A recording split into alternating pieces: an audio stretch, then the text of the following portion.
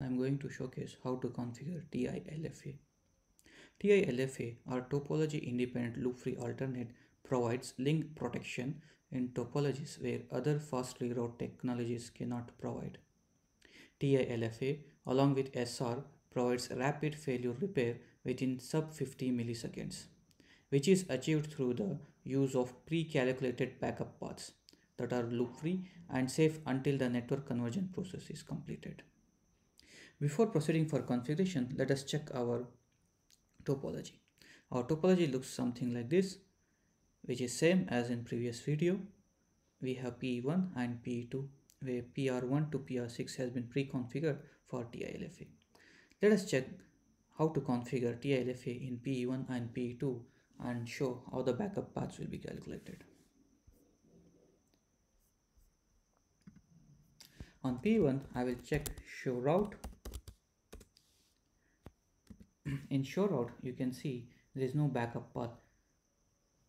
Similarly, in show MPLS forwarding, again in show MPLS forwarding, there is no backup path. So now on PE2, I will check show route and show MPLS forwarding. So you can see there is no backup path here also. So what I will do is I will go to router ISIS,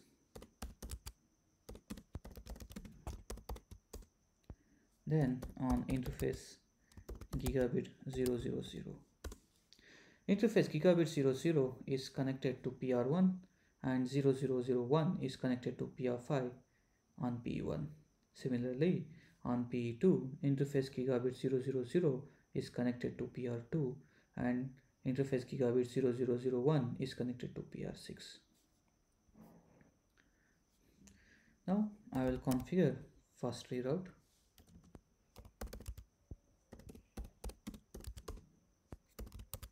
Fast reroute TILFA per prefix and then fast reroute per prefix TILFA. Similarly, I will configure on gigabit 0001.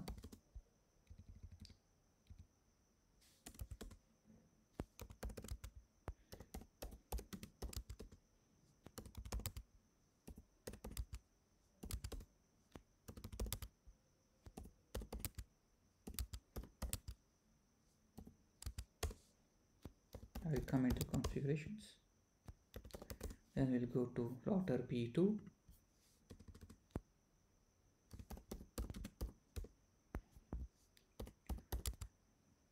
And router ISIS.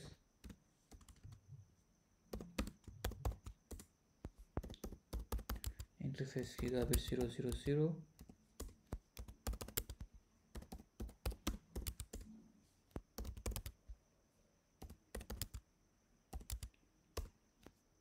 Fast reroute per prefix TILFA. Similarly, configure it on gigabit 001.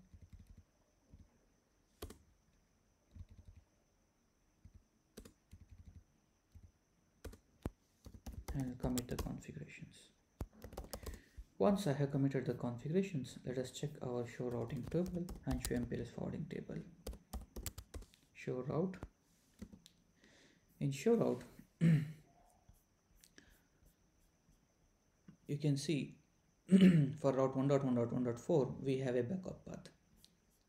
The backup path can be identified with an exclamatory mark. Similarly, for 1.1.5 also we have a backup path, right, with an exclamatory mark.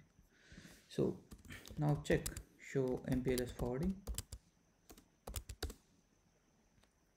Similarly, in MPLS forwarding table also you can see a backup path for label 16,002. Similarly, for 16,003 we have a backup path. So the backup path can be identified by exclamatory mark. Similarly, on P2 we can check show route and show MPLS forwarding. So So you can see here for 16,003 and 16,002 we have a backup path. This is the end of the video. Thank you for watching this video.